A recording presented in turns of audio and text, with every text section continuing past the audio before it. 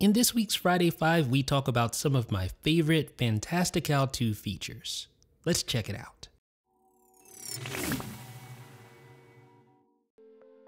Fantastical was one of the original apps that featured natural language input.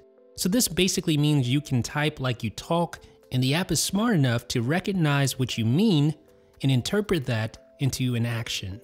So in this case, meeting with Zach next Thursday, it's going to create a calendar event next Thursday with the title Meeting with Zach.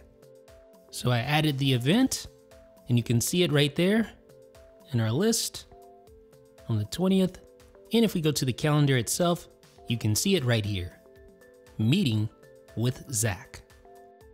You also have the mini window. So even if you don't have Fantastical running in the dock, or even if you do and you just have the dock hidden for whatever reason, you can always click the icon in the menu bar for Fantastical and quickly access your calendar. And you can use a handy keyboard shortcut, Control Option Space, to invoke the mini window at any time. Again, that is Control Option Space. Just like that. And here's my favorite thing about Fantastical, reminders integration right within the calendar. So I can quickly create reminders, I can view reminders right in my calendar, I can even click the little reminders button in the bottom left hand corner, I can view a list of all my reminders, and I can even use natural language input, and it will know when I want to create a reminder if I'm not in the actual reminder section of the app. So I can say something like, remind me to do this, and it will create a reminder instead of a calendar event. Pretty slick. And lastly, I just really like the interface of Fantastical 2.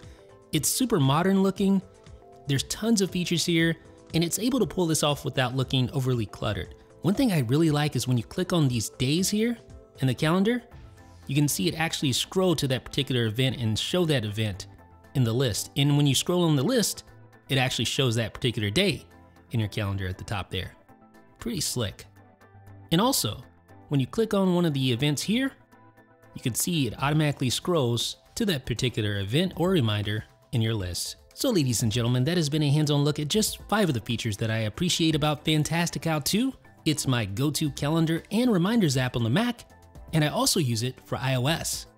Check back next week for another edition of Friday 5. This is Jeff with 9 to 5 Mac.